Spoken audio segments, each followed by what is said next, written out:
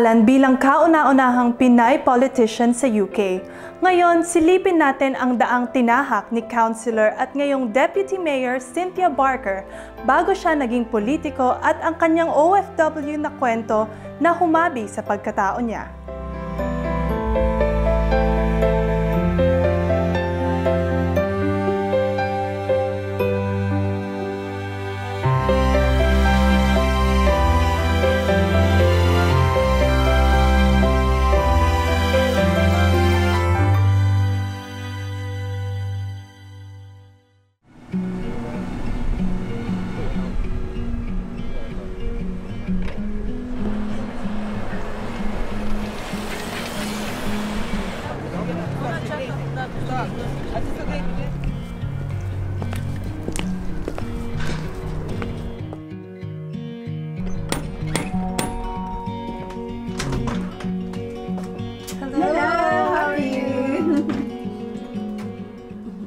Kilala sa United Kingdom at sa iba-ibang panig ng Europa si Councilor Cynthia Barker dahil gumuhit siya ng pangalan bilang unang Pinay sa UK na naluklok sa politika.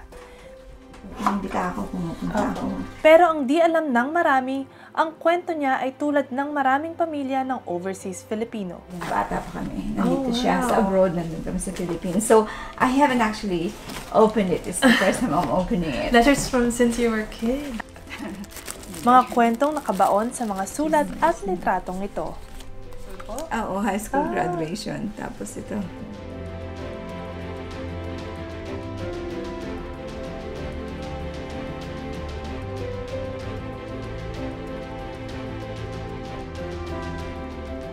Para kay Councilor Cynthia, nakaugat ang tagumpay niya sa sakripisyo ng kanyang inang si Nelly. So tell us about the story of how you moved here in the UK. I'm gonna start from the 70s because really it's my mother who paved the way for me to get here. Iniwan niya lahat yung mga bata para lang makapag-abroad at for economic reasons. And then of course, para mapag-aral ang magkakapatid at ang family and mapadala sa school at mapakain. And of course, my mother was a school teacher. And she led a fairly good life, but it wasn't enough to feed the whole family. So she paid that ultimate price of sacrificing to go abroad and leave the young children. Oh my gosh, these are precious. Mission is special happiness. Hi, musta ka na? Teacher sa Pilipinas si Nelly Bartolome Alcantara at may 5 anak na may edad mula 11 at 3 taon ang bunso. Pero nang tumulak sa UK, idineklara niyang single siya at walang anak para makapag-abroad. My mom, there was 12 siblings in the family, and then I have so many aunties and uncles, so meron kaming family support. But as I said, yung youngest sister ko nag-suffer the most because she was only 3. So naging masakitin siya. Then in and out sa hospital. And we were trying to figure out bakit lagi siya may sakit. But actually, it's only now in my mature age I realized, no, there was the emotional trauma. I didn't know any better. My mom made up this very grand story. I'm going to work in England as a physiotherapist. At 7, I didn't know what a physiotherapist was. And so I was telling all my friends, my mom has gone to London. And she was the first one to go abroad in our street. And she didn't go to the Middle East, she went to London. And it was a big thing for our community there. And it was only when I came to the UK in the late 80s, I found out she was working in catering. She was like delivering all the food to the patients. And then, so I asked her, you said you were a physiotherapist. She said, yeah, she lied because she wanted to inspire us. Dahil sa pagkakahiwalay sa ina, hindi raw kaya ni Cynthia na gawin ito sa kanyang nag-iisang anak at mga apo. Actually, both the parents and the children suffer. It really is. If I can advise anyone, don't do it. We need the mother. We're very maternal. You can talk openly with your mom. And even when I was writing to my mom, I'd openly tell her everything. And then I used to send her, when I couldn't express, I'd send her the lyrics of a song, like, when will I see you again? Nasasad ako sa kanya. Daming drama. But yeah, so she was always the role model, not just for me, but the whole family. It's like the whole family looked up to her. She was talaga yung the mother of the whole family. At di rin alam ng marami, bago naging servant leader si Councilor Cynthia, ay dumaan rin siya sa pagiging immature at spoiled brat. Sa kabila nito, wala raw hiniling ang ina niya kung di magtapos ng pag-aaral sa Pilipinas. Sa pagbisita niya sa UK noon, maraming nadiskubre si Councilor Cynthia. She was doing cleaning job for a family. Said, okay, you can come with me. And I got there, I saw the pile of dishes. And I thought, I'm going to wash dishes. And then she said, no, you just sit there and just watch me. And she did all the work. And I was such a spoiled young girl. And I just sat there and read the magazine while she did all the work. And it was, you know, as I said, I didn't know any better. She gave me an American Express card. And she said, anything I need, just use the card. And I was shopping like anything I wanted. I would buy a camcorder, I'd buy a camera. I had no concept that she was working all the hours just to spoil us. And I think it was her way of trying to cover up for all the things she probably missed. Ang 5 batang iniwan sa kalinga ng mga kamag-anak, umukit rin ng sariling tagumpay sa iba-ibang larangan. It's been a really great week. I'm having to spend my time with my 3 brothers and sister. It's the first time we got together for 31 years now. Walang kulang. Magkakasama kami. Minsan kasi, pag nagsasama-sama, laging may kulang. And it feels like the good old days. And she'd be proud of. And she always spoke openly how proud she was of us. In fact, she was openly speaking too much. Nainis na yung ibang family namin. Oh, yan na naman mga anak mo. Because I think all 5 of us were good children. We did what she told us to do, go to school. We didn't get involved with the bad things. So we just lived simply. I'll go to school, go home, and then we were grown up. We went to work. And I don't remember breaking any of her rules. Yeah, because we were inspired by her. Graduate ng high school sa Laguna College, San Pablo City at Adamson University noong 1984 with a degree in Bachelor of Science, major in Industrial Engineering. First job ni Councilor Barker sa London ang pagiging PA ng isang kumpanya. Pumasok sa sales hanggang maging immigration advisor matapos mag-aral ng immigration law sa University of Hertfordshire at City University. So, what inspired you to enter a career in politics? And in 2015, merong general election. So our party then said, we need more women in politics. We need more people from ethnic minority groups. And they said they wanted me to run as councillor. Ang sabi ko, I don't have any experience in politics, so I don't think so. And they said, no, that's why we want you, because we want people with no political experience that they can mentor. So I got in at the right time. It was just lucky that I was there at the right time, the right place.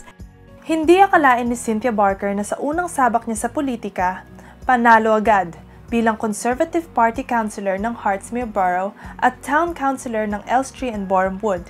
Hindi lang isa, kundi 2 lugar. 2015 election, I didn't want to go. Parang nahiya pa nga ako. Sabi ko, hindi naman ako mananalo eh. So, I won't go na lang. So, nagpunta na sila, iniwanan na ako.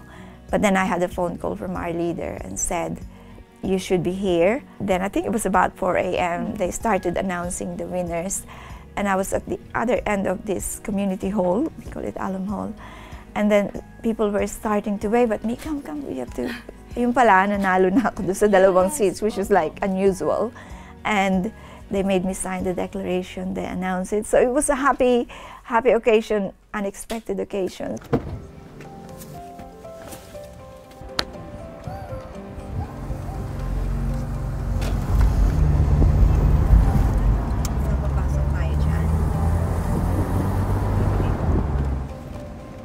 Matapos ang matagumpay na re-election sa Hartsmere, noong nakaraang Mayo, tinalagang Deputy Mayor si Councilor Cynthia sa Hartsmere. Tatagal ito ng 1 taon. Di na napigil ang pag-ani ng pagkilala ng British Pinay politician. Isa siya sa 100 most influential Filipino women ng Filipino Women's Network.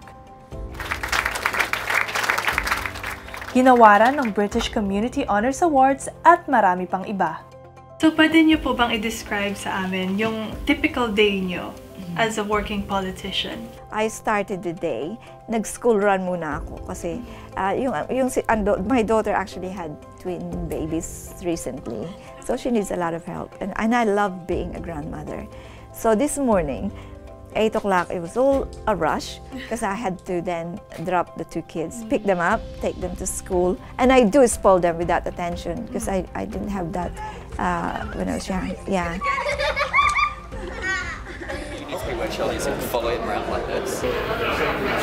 Today it was actually not too early kasi the NSPC committee meeting started at 10:30. I was still a little bit late because in between I had to answer calls and emails. Now this is nothing to do with politics, but the thing is I want to keep my vocational roles outside politics, like NSPCC, I'm a school governor, I'm a Rotary member, and I'm trustee for 60 Plus Club. I'm trustee sa museum dito.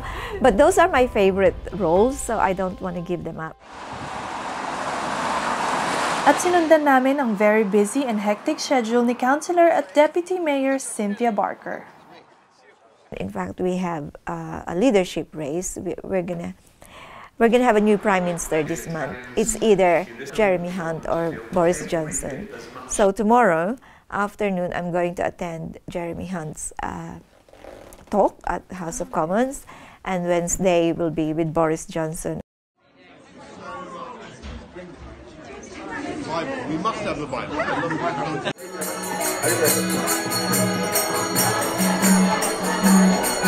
So ano naman po yung mga advice na maibibigay nyo to anyone who dreams of following your footsteps? My first advice is make sure you get involved with politics. Start with local politics because everything affects you, and when you want to voice out your opinion, you really have a say, but you can make a difference by saying what you want to say. Start locally and help out with campaigns. You can't just go out and say, Kiara says, Ma'am Cynthia, I want to become a Prime Minister. I'll say, well, let's do this properly. Let's start with this and then prepare you for it. I can mentor anybody who wants to get involved from our community.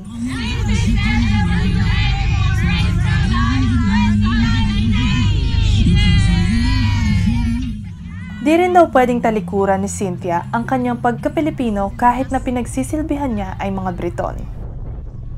Philippine heritage is actually my strength. If you look at me, I am a trustee for the Filipino Women's Association. Hindi ko iiwanan yung organization because I need both. You will not be successful or you will not be happy if you just decide I'm just British or I'm just Filipino. You have to integrate and embrace both. And the more mature I become, the more I realize the Philippine blood, the Philippine culture, my upbringing, yun talaga yung strength ko.